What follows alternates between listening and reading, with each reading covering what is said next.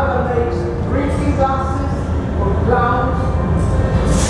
Alexander here, our master, is specialized for vases and horses.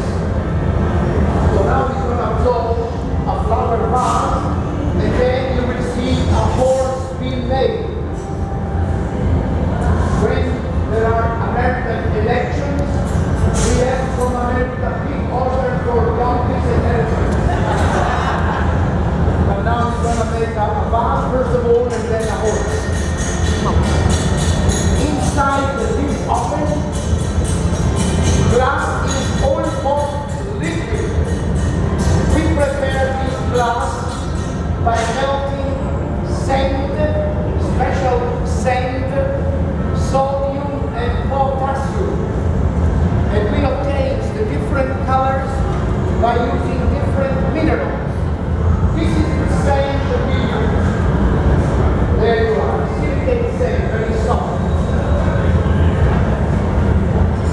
And now after thousands of years we produce glass, our sand is almost finished. So now we do it for sand from glass.